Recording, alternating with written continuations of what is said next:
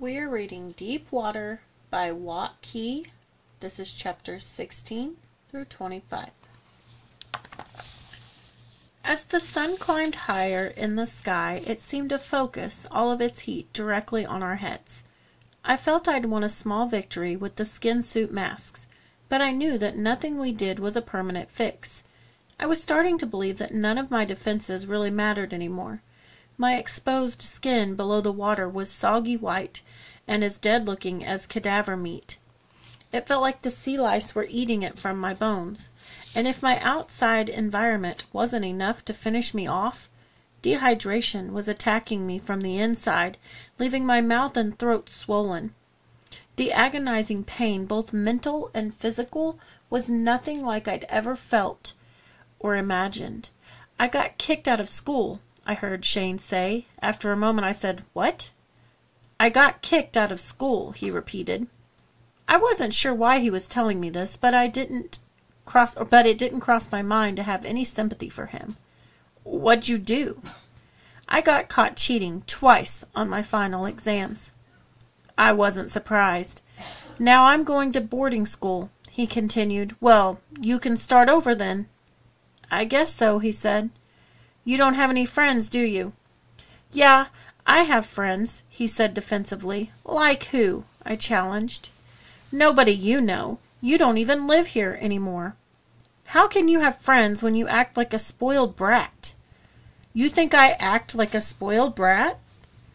"Are you kidding? You argue with your dad over who gets the newest spear gun. There's people who would work all summer to have your old dive equipment." "He drives me crazy. Nothing I do is good enough for him." "What's that got to do with it? I don't understand why you wouldn't want to be nice to people. Why would you want to be a jerk?"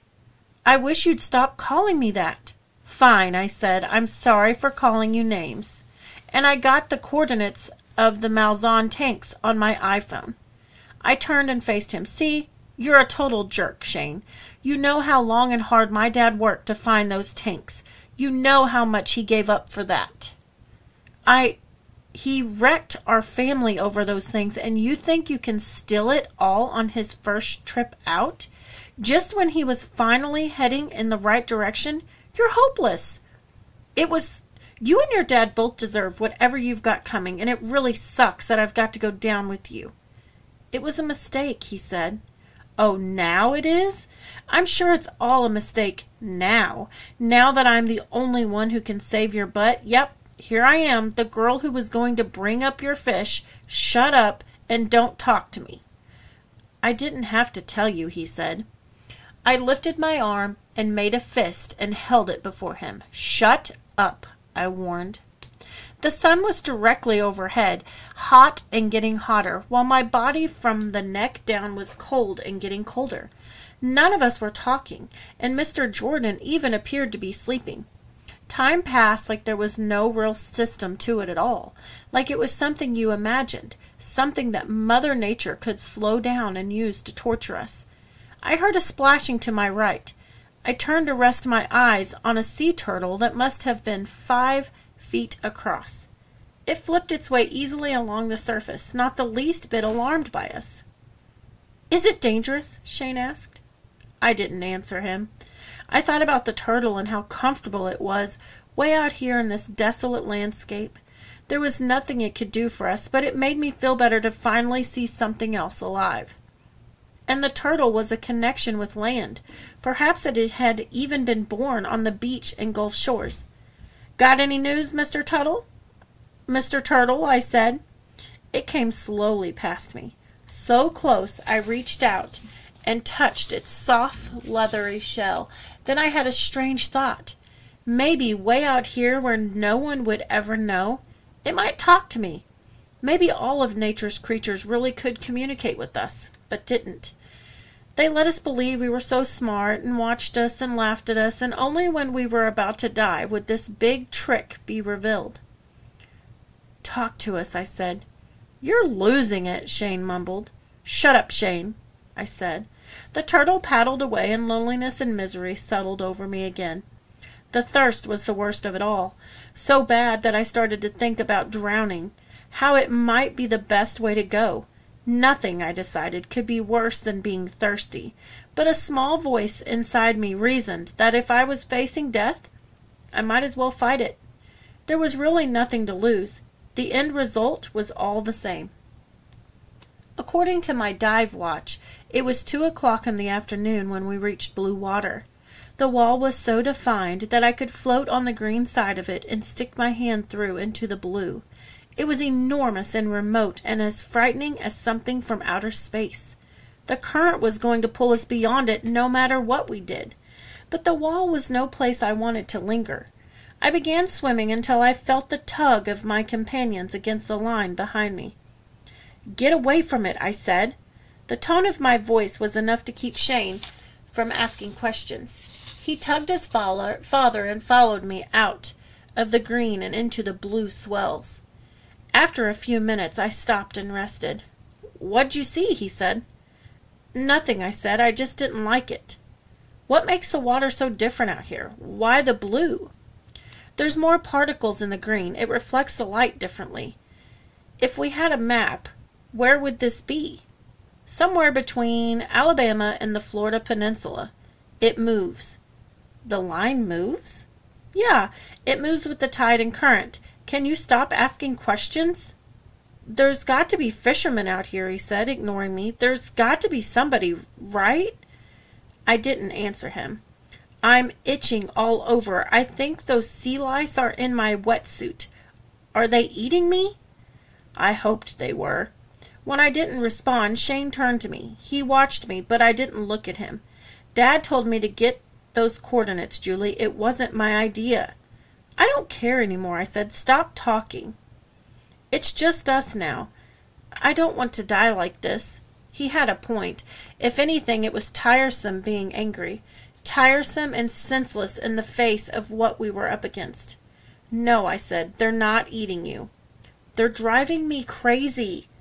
I finally turned to him. "I don't understand how your dad being a jerk gives you an excuse to be one," I said.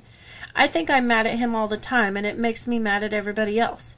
The reason I'm never good enough for him is that I just cost him money." I looked at Mr. Jordan. There was no sign he heard us talking about him. "Money sucks," I said. "So you know what I mean?" "In a different way. My parents are messed up over trying to make it. Yours are messed up over trying to spend it." "Is that why they got divorced?" "I don't know, really. Sometimes I think that if Dad was any good at making money, then Mom would have been happier. But now Mom's making a lot of money, and she seems more unhappy than ever. And then you die, and it doesn't mean anything." "Nope." "And maybe we could have been friends," he said. I shook my head. "You really are clueless." "What?"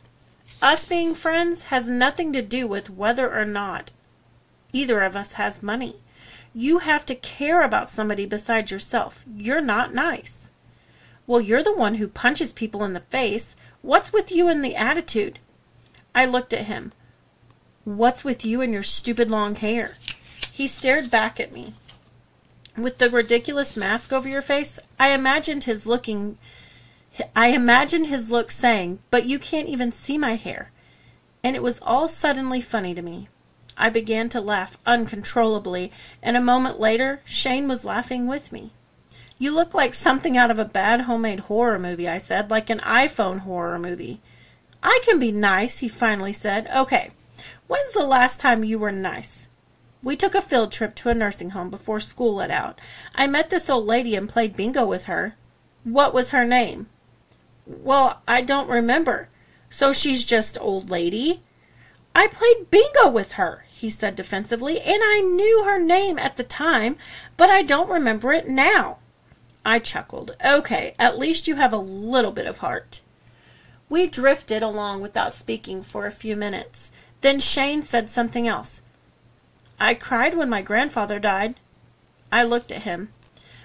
"I stayed in my room for a week and wouldn't come out." "You must have really liked him." "He was the nicest person I ever knew. Dad never got along with him, so we didn't see him much. But sometimes he'd drive down from White Hill in his old pickup and get me, and we'd spend the day together. My grandparents are dead," I said. "I wished I'd known them." I called him Papa. He didn't have a lot of money, but I never felt better than when I was with him. He loved to fish more than anything, but he always took me to the movies and said, "Why?" Because he knew it was what I wanted to do, not what he wanted to do, and then we'd go out for some cheap Mexican food and talk about the movies and what we thought of them. Why didn't they get along? Shane looked at his father. I think Dad was ashamed. Of what? Shane turned to me again. Of growing up poor, he said, of having a dad who worked at a service station. Plenty of times I'd found myself frustrated with my own dad, but I was never ashamed of him. I thought one day I could be a lawyer, Shane said, and then he'd be proud of me.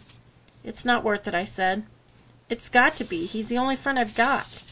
I started to make a snide comment about Shane admitting that he really didn't have any friends after all, but something in his voice made me keep quiet. I looked down past my friends at the blue water descending in bent beams into the blackness of unimaginable depths. I thought of how small and whiny our problem seemed in comparison. I felt something brush against my leg. I yelped and jerked it away instinctively. What? Shane asked. Before I ever even lowered my head, I knew underneath me. I saw the sleek gray body gliding below. So they're here to finish us off. My mind raced, remembering everything I'd learned about shark defense. I'd listened to Dad talk about sharks. I'd seen hundreds of them from the Barbie doll. I'd even encountered a few up close on dives, but I'd never had to defend myself against one. The sharks I'd seen underwater were always curious at first, circling and inspecting us. There were mostly black tips, but occasionally we'd see nurse and bull sharks. Dad would signal to surface immediately and get into the boat before they had a chance to get aggressive. I swam to Shane and grabbed him and Mr. Jordan.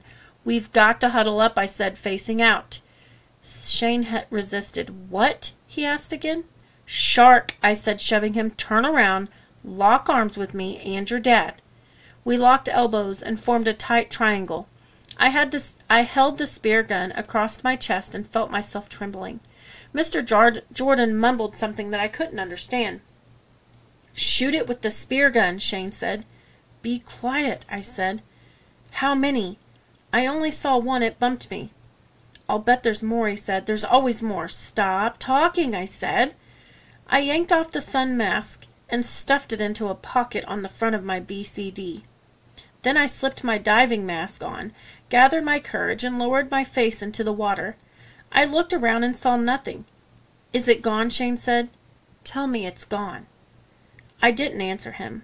I kept searching. Then I saw it again, a dull gray sliver far below, circling, contemplating us, contemplating a lot of things. Sharks only have two small blind spots, one in front of their snouts and one directly behind their heads.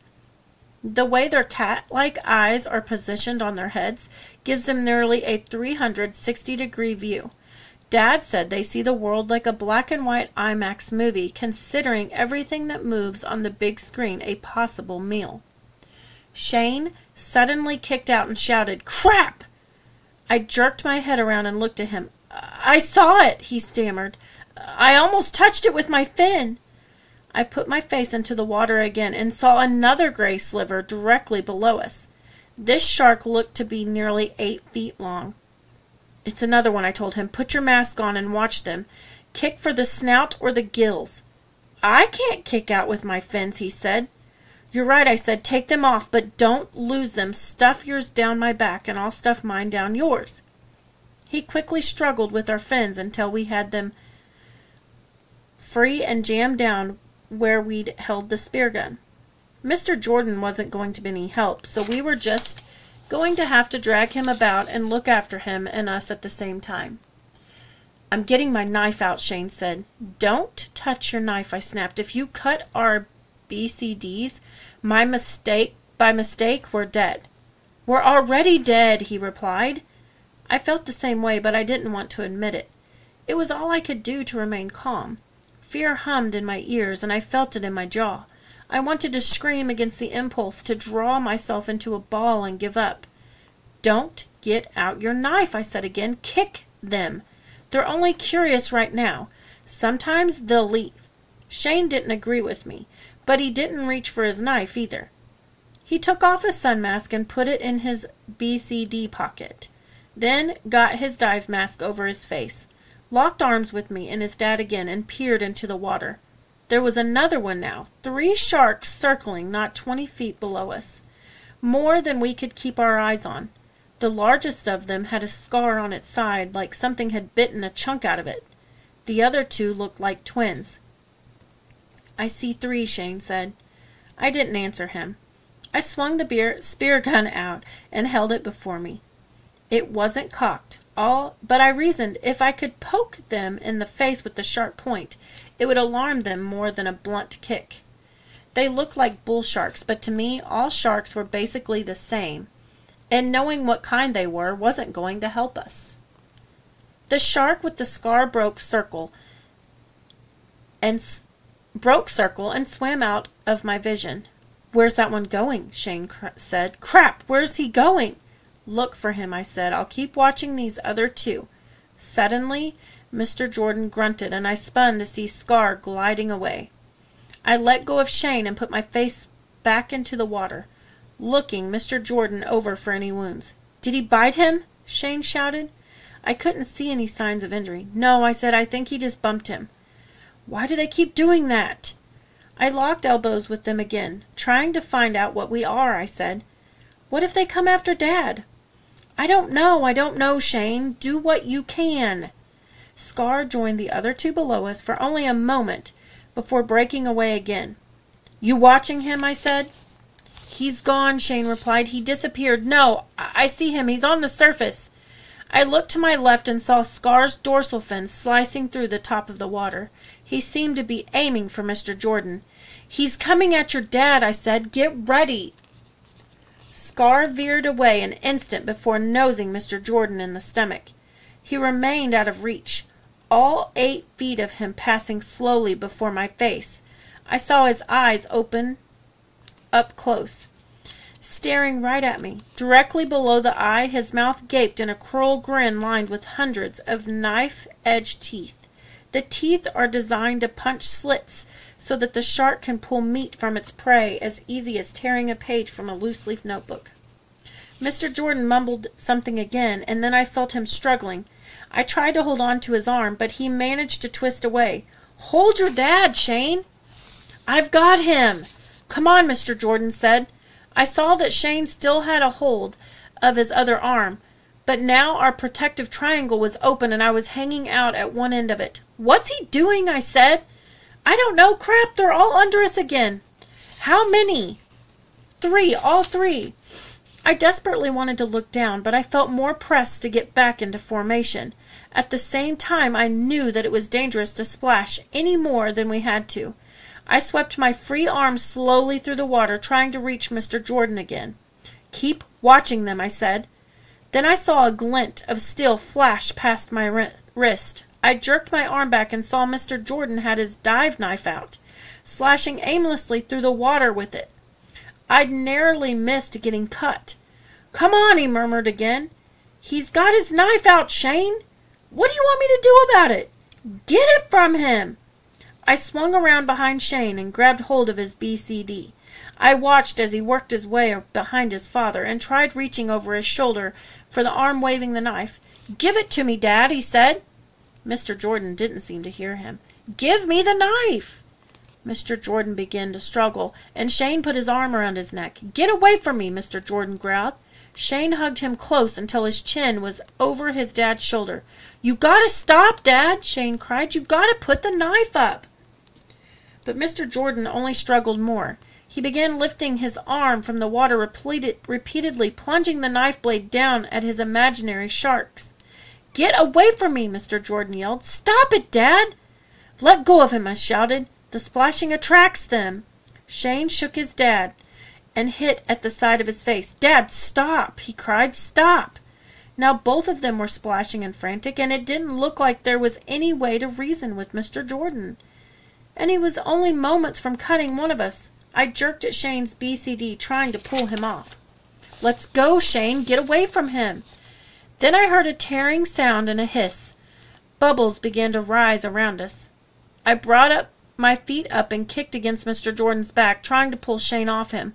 But it wasn't enough. I smacked Shane's head, trying to get his attention. "Let him go."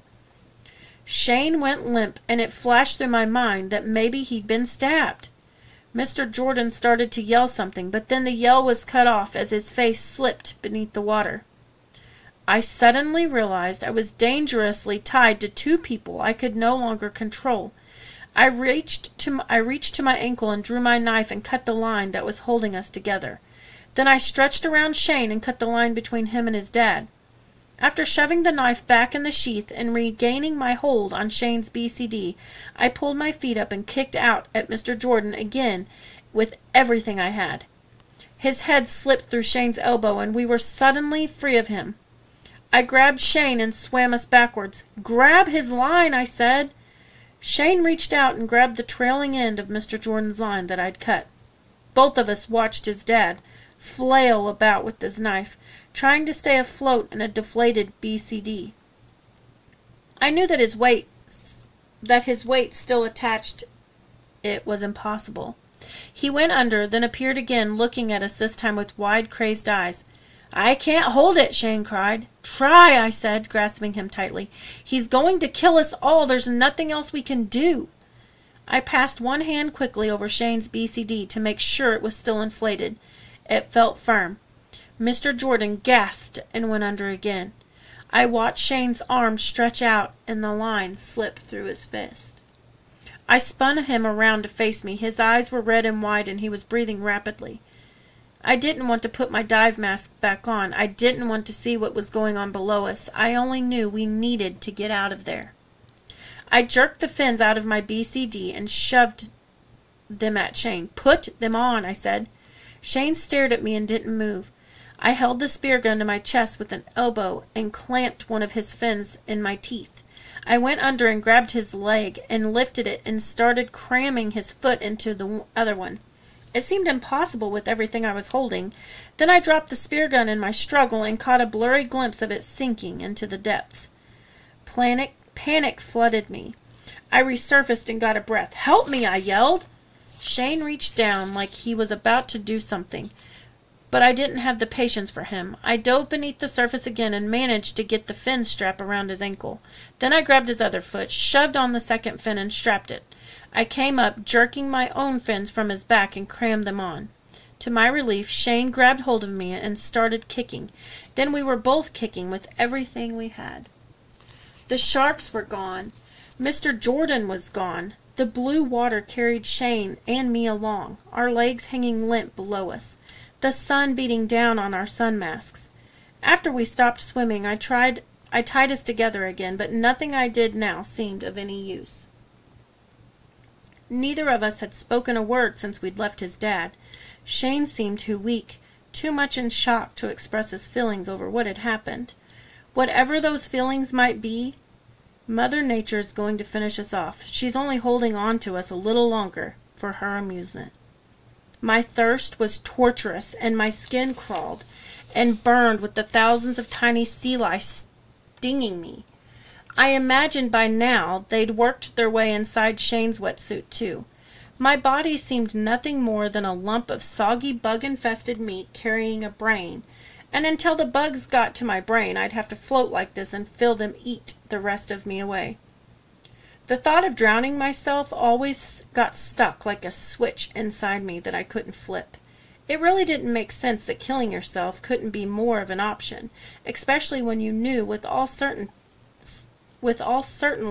you were going to die anyway. But I couldn't imagine not seeing Mom and Dad again, and I'd have to take off my wetsuit if I wanted to sink. And I didn't want Shane seeing me naked. I suddenly laughed to myself. "What?" Shane said through trembling teeth. "I was thinking that I didn't want you to see me naked." "Why is that funny?" "Because it's so stupid that I would care about something like that now. Why are you even talking about it?" "I was thinking about drowning. It's going to be hard to drown as long as I have a wetsuit on. I'd have to take it off, and then you'd see me naked." "Whatever," he said. "I'm just cold. I'm so cold and thirsty." The neoprene of Shane's wetsuit was only 3 millimeters, or mils, thick. I had on a 5 mil, and the extra thickness was keeping me a little warmer, especially now that we'd stopped swimming. The Gulf water was steadily bringing down our core body temperatures. It was probably close to 85 degrees Fahrenheit, but even that'll kill you if you're exposed to it long enough. When the sun set again, we'd get even colder, and eventually both of us were going to become hypothermic.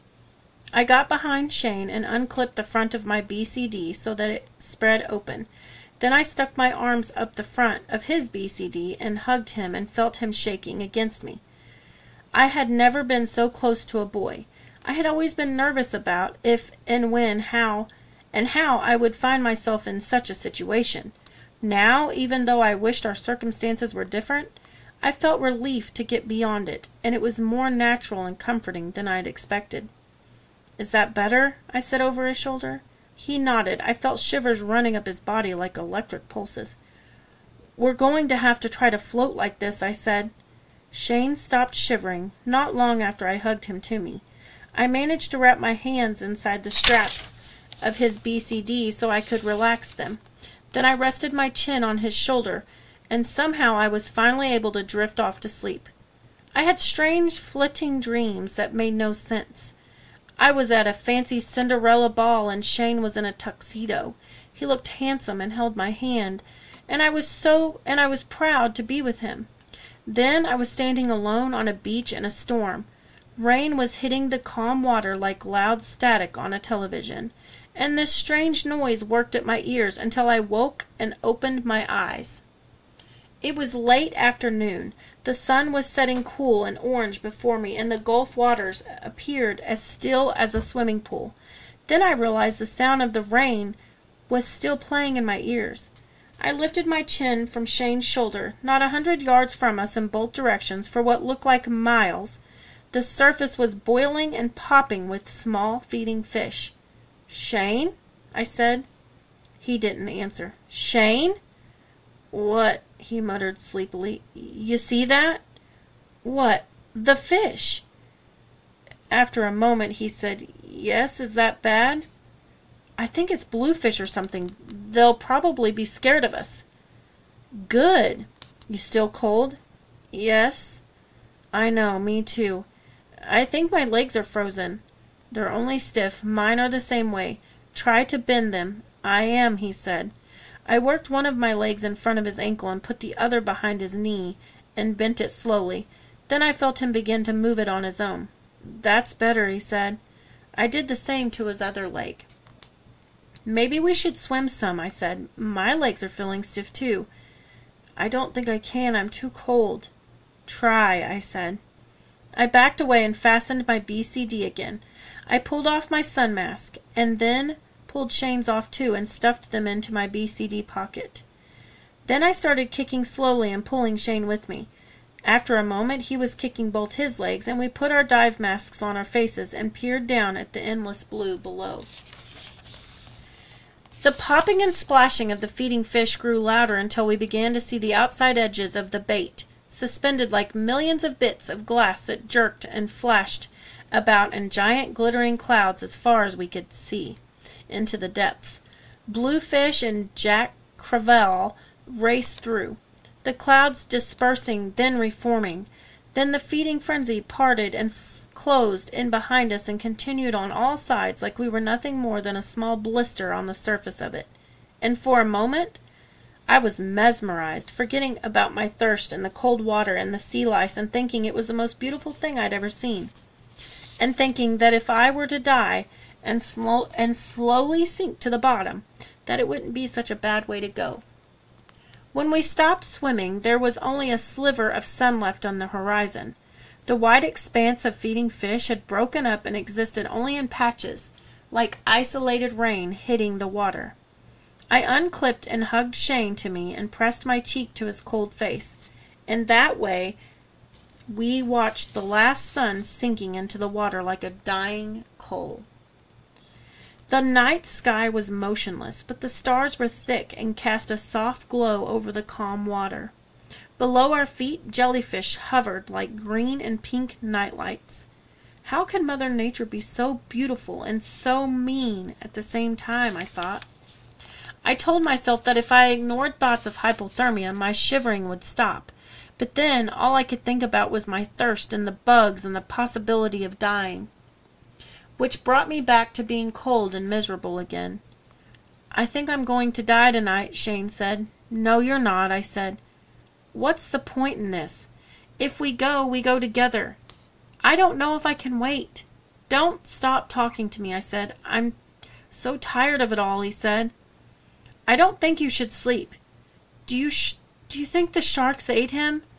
We can talk about anything but that. Why didn't they come after us? I don't know. They lost interest. I don't want to go like that." "You won't. He went crazy. You can't let that happen to me, no matter what." "It won't happen to you. I'm going to stay with you. He never touched me, you know." I didn't answer. I didn't understand. "I mean, he shook my hand sometimes, like I was a grown-up or something, but he never patted me on the back or put his arm around me." "I'm sorry," I said. "Sometimes I wished he were dead, and I'm wondering now if I got my wish and I'm being punished for it." "But you didn't really wish that." "I did," Shane said, "but it wasn't like I thought it would really happen, you know. It's like a bully at school that you don't want to deal with." "Yeah," I said, "I get it." Shane was quiet for a few minutes. "Shane," I said. "What?" "I'm going to keep talking to you every few minutes to make sure you don't go to sleep." "Okay," he said. "I think if you go to sleep, you'll die." "Okay," he said. Now it seemed there was no difference between me and Shane. He was a boy and I was a girl, but mostly we'd been reduced to two people simply staying alive. And right there, at that moment, he was the most important person in the world to me. I couldn't think of anything worse than losing him and being alone. And just the day before, I'd hated him with all my heart. The Jordans had been 30 minutes late for their charter. Dad and I heard them arguing outside the dive shop before they came through the door. Then Shane entered in a huff, his dive bag slung over his shoulder. "Use the old one," Mr. Jordan was saying to him. "Chill out about it, will you?" "I liked my new one," Shane snapped. "What do you want me to do about it?" "I want you to put it in my dive bag next time." Mr. Jordan dropped his equipment on the floor beside his son's. Shane looked at Dad and then at me like he realized for the first time we were also in the room. I was sure he recognized me, but he didn't act like it. Mr. Jordan approached Dad. How's the visibility out there?" "Should be pretty good," Dad said. It was good a couple days ago, but you never know until you get in the water. You got anything decent we can dive?" Dad smiled smugly. "Yeah, I've got something decent." "What, like that old Lipscomb tug you took me to last year?" "I suppose that's where all the other outfits would take you." "You're right, Gib," he said. "There's 3 other dive shops I could have gone to today. The only reason I'm standing here right now is because they're booked up. And unless you've got something to offer me that they don't, I doubt I'll be back." Dad maintained his sly grin for a moment longer, then said, "Well, you came to the right place, Hank. How do a couple of untouched army tanks sound? 3 years down, never been fished or dove." Mr. Jordan raised his eyebrows with interest. "Where?" "About 30 miles out." "Whose are they?" "Mine. I put them out there." Mr. Jordan studied him suspiciously. "How'd you pull that off?" "Don't worry about it." Mr. Jordan smiled and nodded slowly. "I see," he said. "Your big secret spot. Well, you got my attention, so what's this going to cost me?" $2,000 one dive. I looked at Dad. He'd never charged that much. I looked at Mr. Jordan. He hadn't flinched at the price. He actually appeared to be considering it. "What about 2 dives?" Shane interjected. Dad kept his eyes on Mr. Jordan. "1 dive," Dad said, "then we head in." Mr. Jordan didn't respond. I could see he didn't like someone being firm with him. "Or," Dad continued, "for your standard 400 and fuel, we can drop anchor at one of those fished-out public reefs like everyone else. Your choice." "What's the depth?" Mr. Jordan asked. 105 feet, Dad said. Mr. Jordan reached into his bag and pulled out his dive chart and studied it. That's 20 minutes of bottom time without decompression. He looked up. That's $100 a minute. Dad shrugged with a take-it-or-leave-it look. Mr. Jordan dropped the chart back into his bag and looked at his son. You want to do it? Shane nodded greedily. Mr. Jordan turned back to Dad. I saw his weasel brain working. I'll give you $5,000 for the coordinates. I looked at Dad. That kind of money could solve a lot of our problems. Minutes before, I would have told him to take it. But if it was really this easy to get $2,000 per trip, we'd make even more than that in a week. No deal, Dad said. My only offer's on the table. Mr. Jordan stared at him, and I could imagine him using the same look to scare people in the courtroom. For the first time in a long time, I felt myself swelling with pride for Dad. I couldn't remember the last time I'd seen him stand up for someone with such confidence. Fine, Mr. Jordan finally said. We'll do it. Remind me how this works. Pay now or later? You pay us now, I interrupted. Mr. Jordan looked at me. Dad smiled. That's my daughter Julie, he said. I suppose she's the boss when it comes to the money. I could tell Mr. Jordan didn't like the idea of me getting into the middle of things. He turned to Dad again and pulled out his wallet. As he thumbed a stack of cash into the counter, I brought him a pen with the waiver form. He glanced over the paper and signed it. I picked it up with the money and counted the bills. When I saw that it was the right amount, I looked at Dad and nodded. Dad slapped his palms on the counter. All right, he said, let's get you boys out there. I thought I would have felt better holding that money, but I didn't. It all seemed too rushed and thrown together from the beginning. Julie, Shane said. What? I see a light. A light? Yeah, he said, like he'd already studied it for a while. I thought he was imagining things.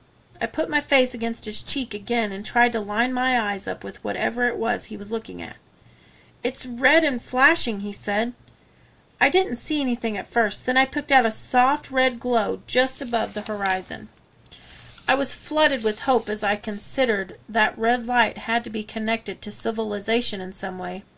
Then I reasoned that no land would be this close to blue water, and a boat would have more lights and would never see us even if we could swim to it fast enough. It's probably a plane, I said. A plane would have other lights too, Shane said. I thought about that and decided he was right. Planes showed red and green and white like a boat. I kicked my fins and raised my head a few more inches above his shoulder and saw the light glow again. How far away do you think it is? Shane asked. I don't know, I said. It's hard to tell. The light blinked again. If it's moving, I continued, it's not moving very fast. I can't swim that far, he said. It seems like we're moving toward it. Hold on. I let loose of Shane and got out my compass, which still glowed enough for me to read it. I got a bearing on the light and saw that it was south-southeast of us. Then I pulled out the marker and dropped it. I watched the line unspool until the end of it was yanking from my fingers, and for a moment I watched the cork trail past the jellyfish into the depths. It's too deep, I said. Too deep for what? Shane hadn't noticed that I'd lost the marker. It didn't seem to matter. We're probably still drifting to the southeast, so we need to alter our course to the southwest to intercept it. Shane didn't answer. We need to swim cross-current, I said. We might be able to make it. My legs are so numb I don't think I can get them working again. We have to try, I said. I dove under and grabbed one of his legs, bent it and straightened it. Then I did the same to the other and resurfaced. Anything? I asked. A little, he said. Suddenly I couldn't stand the thought of us losing more valuable time. I grabbed his arm and began to kick. I think I can pull us a while, I said. Keep trying. I put on my dive mask, kept my face down, and paddled us silently along. When I wasn't catching a breath or glancing at my compass, I stared past the jellyfish into the endless dark. I imagined moving above the corduroy ripples of the sea floor, hundreds of feet below, and that thought gave me a sense of progress. After a while I stopped and got another compass, heading on the light. It seemed like we hadn't moved at all. I felt panic begin to grip me. You've got to kick, Shane, I said. I can't do this alone. I've been trying, he said. You've got to try harder. We can't make it like this. I saw that Shane wasn't going to be able to get moving on his own. I got in front of him, went under and lifted his legs until he was floating on his back. Grab them with your arms, I said. Try to pull your knees to your chest. He began to move his arms slowly toward his knees. I grabbed his hand and helped him. I watched him clutch the neoprene of his wetsuit at the knees. He tugged at it until the rubbery material popped loose. I became frustrated. I put one arm behind his neck and one behind his knee, cradling him like a baby and folding his left leg up to his chest. Now straighten it, I said. He slowly straightened the leg, and a wave of hope passed through me. I swam around to his other side, did the same thing, then let him bob upright again. Try now, I said. I put my face into the water and watched his legs as he was able to slowly bend and straighten them. Afraid of losing more time, I grabbed his arm and began pulling him. Keep working them, I said. Gradually, Shane was able to start kicking enough to take away some of my burden, but the red light still appeared an impossible distance away, and I began to doubt that we'd actually make it. Current direction changes all the time, and I was basing our heading on information that was over a day old, but at least trying to get us both moving again and warmed us up. After nearly an hour of steady swimming, I was exhausted. I got a final compass bearing and saw that it was now mostly southeast of us, and until we narrowed the distance some and really saw how we were drifting, there was no sense in wasting more strength. You okay? I said. My teeth are chattering again, he said, but at least I can swim a little. That thing doesn't seem any closer. I think it is, I said. It certainly isn't any further away, which is good. What if it's land? What if it's an island? I don't know how it could be, I said. There's no way. So don't get your hopes up. How can I not get my hopes up? It's probably the last chance we've got. We're dying, Julie. If that light doesn't help us, we're finished. Let's rest and save our energy, I said. We're going to have to swim some more when we get closer. You may have to start my legs again, he said. Okay, I said. I didn't want to tell him, but now my legs and arms were getting stiff too. If we were going to make it at all, we needed to make it fast. For 2 more hours we paddled steadily while the red light appeared to rise very slowly above the horizon. Gradually I discerned a patch of darkness beneath it. We were probably a mile away when I knew what it was. An oil rig, I said. Shane didn't respond. I felt myself become overwhelmed with hope. Shane, I think it's a floating oil rig. I'll bet they have ski jackets, he mumbled. What are you talking about? And beach towels. I realized he was delirious, in the advanced stages of hypothermia. I grabbed my compass and got a reading. It's a little bit more to the west, I said. We need to swim harder. Can you do it? Sure, I can do it. I'm on the cross-country team. I cradled him and tried to force his knees to his chest, but his muscles were much stiffer this time. I couldn't even get him into a sitting position. Ugh, I groaned, frustrated. I grabbed his knee and shoved it hard, but it only pushed him away from me until he came tight against the line. I watched him bob upright again. Let's call a taxi, he said. It was all I could do to stay calm. I pulled him to me again and began rubbing his legs, but his arms were stiff too and couldn't apply much pressure. Get my cell phone, he said. There are no taxis or phones, I said. You have to swim, Shane. You have to try. It's in my pocket. I started shaking and coughing. As dehydrated as I was, it was as close as my body had come to crying. I grabbed him by the straps of his BCD and shook him. We came too far for this, Shane. He stared back at me quizzically. I thought about the consequences of leaving him, and I was forced to consider something about the rig that had been bothering me. There should have been more than one red light on it. It should have been lit like an amusement park if there were people working and living on it. What if there's nobody on that thing, I said. I can't send anybody for you. It's okay, he said. No, it's not okay. I turned him on his back, grabbed his arm, and began kicking, dragging him like a log. My legs were so stiff and numb that it seemed like my fins barely moved. I didn't know if it was possible to make it, but I knew I couldn't live with myself if I left him. It rose before like an abandoned still city, supported nearly 100 feet above the surface by 4 enormous floating columns and a crosswalk of beams connecting them. As I struggled to pull us closer, I began to hear water licking and slurping through the massive beams of its understructure. Otherwise, there was no sound coming from it at all, only the soft red glow of the hazard light from the top of the derrick. My body was about to shut down. I had to force every kick, all the while fearing I couldn't make it. We were going to pass within 100 yards, but that 100 yards might as well have been a mile. It wasn't possible. "I can't do it, Shane," I sputtered. "I can't make it." But Shane wasn't answering. He hadn't said a word since I'd started dragging him. Part of me wanted to stop and check on him to see if he was still breathing, but I didn't reason that it didn't matter now, and I really didn't want to know. I stopped swimming and let go of Shane and floated there, staring at the black wall towering over us. I had never felt such helplessness. I could only watch myself drift from the last chance of ever seeing my parents again, continuing on into complete darkness. A final goodbye to my life. I felt something tap my side. I immediately thought of sharks and spun and kicked. In the faint light of the sky glow, I saw a long seam in the water next to me. I reached out and touched a rope as big around as my arm. I grabbed it and felt it more heavily atop the surface. A mooring line. "Shane!" I shook him. "Shane, I've got a rope!" He muttered something I didn't understand. I began pulling myself along the rope, towing Shane behind me. Slowly, I drew us into the dark night shadow of the rig. When we were about 50 yards away, the rope began to curve up into the air to a lower platform about 20 feet overhead. I was facing a cross-current swim to make it the rest of the distance to the understructure, where I hoped to find something to climb onto. There was no way I could do it towing Shane with me.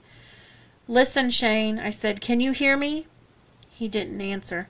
"I'm going to have to tie you to this rope while I try to get up there. Then I'll figure out a way to get you up, okay?" No answer. I untied the line from my BCD and tied it to the mooring rope. This time I doubled the strength of the line for safe measure. "I'll be back, okay? Float here until I figure it out." I kicked towards the understructure. Fortunately, there were no tall waves. In rough seas, there would be no way to approach the steel beams without getting slammed and cut to pieces with the millions of barnacles cemented to beams clicking and snapping as the Gulf swells rose and fell over them. I pulled both of our sun masks out of my BCD pocket.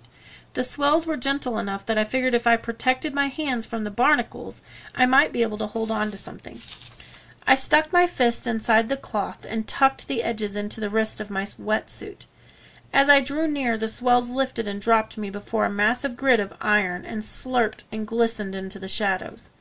On the next uplift, I reached out and touched the steel and let my hands slide slightly down the barnacles before drifting away again. On the next approach, I moved over a few feet, rose up, and ran my hands over the steel again. This time, I felt a ledge that I could hold on to.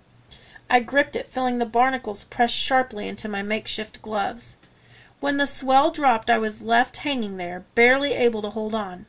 The weight was too much for my gloves, and I clenched my jaw in pain as the barnacles pressed through the cloth and cut into the soggy skin of my palms, like glass shards. Then I realized there was no way to climb with my fins on. I waited until the next swell supported me, then let go with one hand to work my fins off with the other.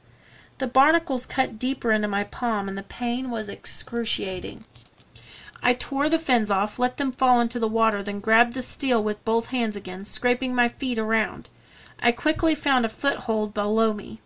My booties protected my feet from being cut, and I had to keep as much weight on them as I could. Once I was supporting my weight, I grabbed higher and pulled myself up with what felt like the last of my strength. And finally, I was out of the cold water for the first time in nearly 48 hours. But I was exhausted and clinging to a thin lip of steel with shredded hands and trembling knees. I couldn't hang on for long, and I was certain I didn't have the strength to do it again. To my left I saw a steel beam angling up toward one of the columns where it was welded to what appeared to be a low platform about 4 feet wide. I reached out, grabbed the beam, and fell over onto it, feeling more barnacles cut into my hands and through my legs of my wetsuit. I crawled up the beam, out of the barnacle zone, and under the railing. I rolled across the steel grate of the platform, and I was suddenly lying on my back and free of the cruel salt water. As I lay resting, the waves rose and fell beneath me like snapping dogs. I began to study the underside of the rig and saw more of the small platforms ascending the outside of the columns and connected with ladder rungs.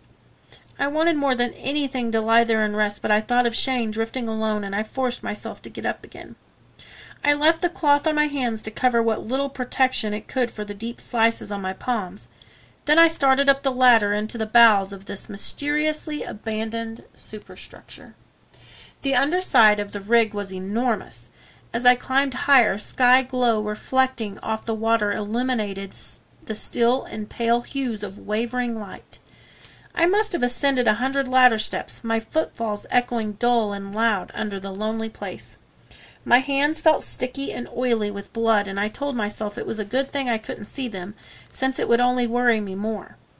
They were going to have to work for me no matter how they felt and what shape they were in. At the last of the platforms beneath the rig, I found myself looking down at the Gulf swells 100 feet below. Overhead was a confusing network of pipes and metal catwalks crisscrossing in the faint light. One of the catwalks led to a staircase that descended to the mooring dock where Shane's rope was tied. I still didn't have any idea how I was going to get him up, but I decided to start off by inspecting the area and seeing what all I had to work with. I made my way over and down to the dock, where I found the rope fastened to a giant cleat. I looked over the water and saw a dark lump against the rope that I assumed was Shane. The way it was drifting perpendicular to the current told me it must be tied or hung on something beyond the rig. There appeared to be enough slack in it to pull Shane up to me, but even if I'd had all my strength and my hands weren't cut, the rope itself was too heavy to lift 20 feet, much less with Shane on it. Then another crushing thought came over me. What if the line tying him to the rope didn't hold? I remembered that I doubled the strength of it, but in his condition Shane wasn't going to be any help, and all of his weight would rely on only 2 strands of that thin line. But I didn't see any other option. I had to somehow try to pull him up and hope the line held.